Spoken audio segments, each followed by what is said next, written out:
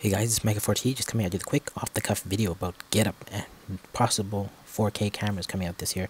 So you can see on the Facebook page it says here that someone says, still no 4K camera.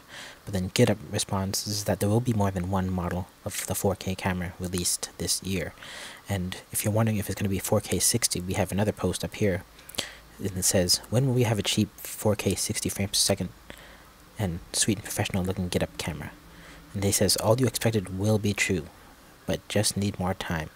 And so, when the Git3 comes out, my guess is it's going to be a dual camera 1080p action camera, as opposed to the 4K camera. But there probably will be a true 4K camera coming out first, and then eventually a competitive 60 frames 4K camera. And so, that's it. So if you like this video, give it a thumbs up. If you don't like it, give it a thumbs down. And tell me how you really feel in the comments. And I'll see you next time.